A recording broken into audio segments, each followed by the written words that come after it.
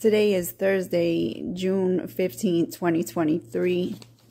I received this word from the Lord at 3:24 p.m. today. This brought conviction to my own heart. As always, I don't expect you to take my word for it. Go ahead and test the spirits. Take it back to the Lord in prayer. Meditate on your word, and He will speak to you there as well. This is what the Lord said. Children of the Almighty God, hear the word of the Lord. Turn your eyes away from worthless things. Pay attention to how you are spending your time. This is not the time for distractions. You must press in. You must come to me with weeping, fasting, and mourning. Many of you are ill-equipped for the things that are coming. Your intercession is needed.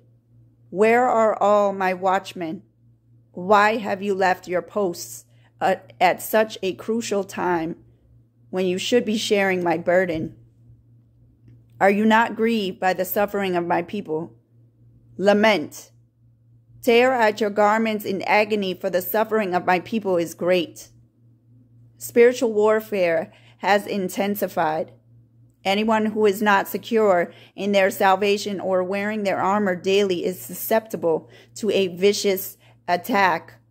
Guard your hearts with all diligence, for out of it flows the issues of life. Do not cast your pearls to swine. Be silent. You've already said too much. Your adversary, the devil, prowls around like a roaring lion, seeking whom he may devour. Be sparing with your words. Learn discernment. Pray, and I will show you the spirit behind the ones you are confiding in. Not everyone who claims to be for me is really mine. There are many wolves in sheep's clothes monitoring your every move. Learn the difference between your testimony and gossip.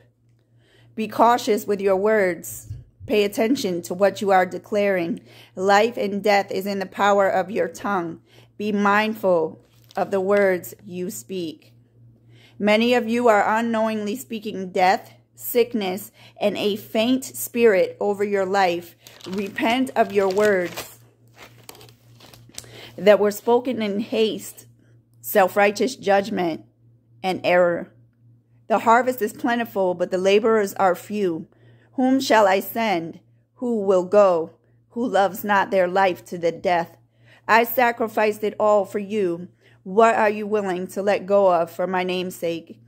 Anything you place above me, you have made an idol. I am a jealous God. You shall put no other gods before me. I will not share my temple with idols. If your eye causes you to sin, gouge it out.